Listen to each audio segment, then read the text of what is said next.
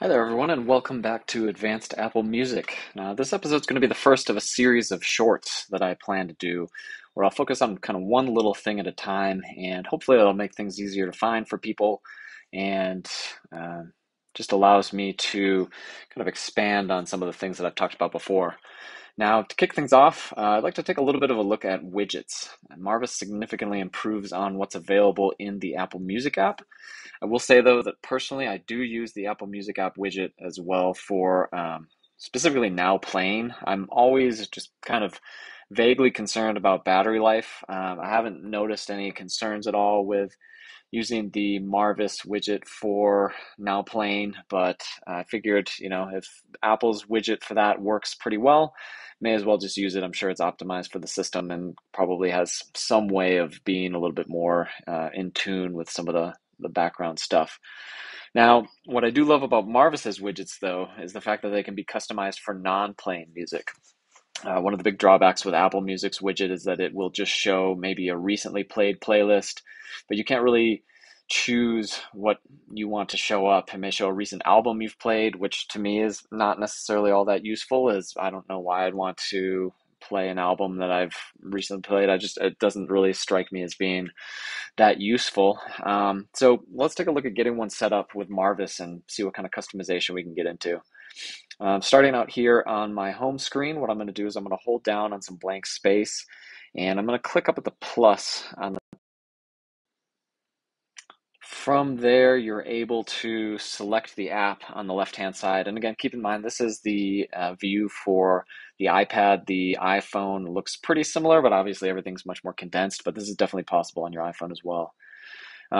Anyway, so once I select Marvis, we can see a few options, starting with Now Playing right here. So this is going to show the currently playing track. It'll show what's up next, which is actually pretty useful.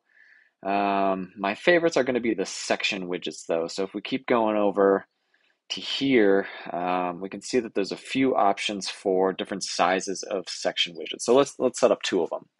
I'm going to start with a medium widget. What I'm going to do is I'm going to drag this to where I want it to be, and I will tap on that. This pulls up what options I have right here.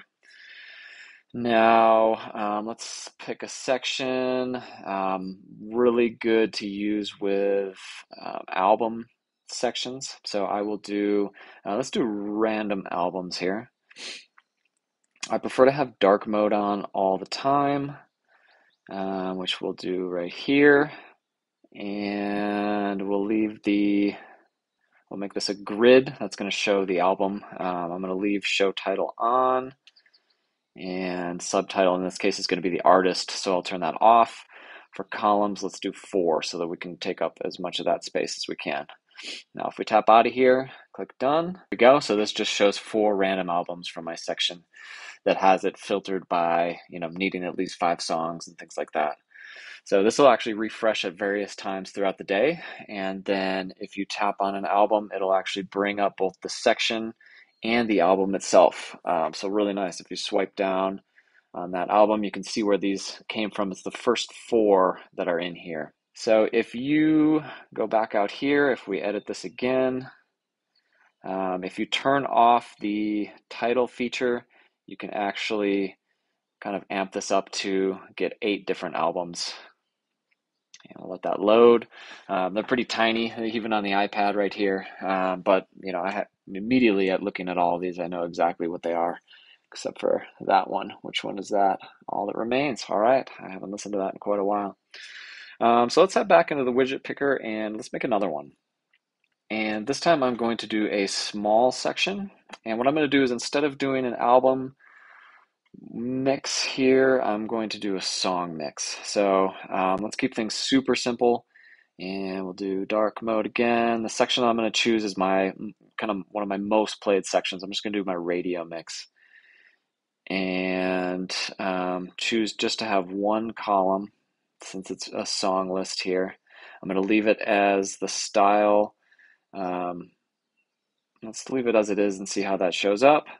We'll turn off the show subtitle, and let's see what that ends up looking like here. Let this load, and there we go. So that shows the first song that's in the mix.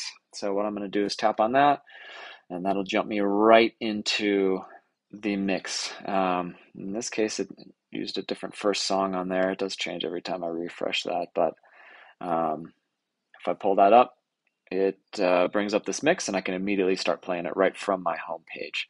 So a couple options right there for widgets, and I definitely get a lot more use out of the random albums one, just because not only can it show me random albums throughout the day and kind of cue me to potentially play, but it also just pulls up this section which I can scroll through and just kind of get things going right off the bat. So that's all for today. Just taking a look at widgets coming up. I plan to do a few things around doing some shortcuts, some of the updates from the new app to version 7.0. So definitely have some things coming up to kind of just briefly go over and show you how to do that should be able to enhance your experience with Marvis Pro. Other than that, hope you have a good rest of your week, and thank you so much for watching.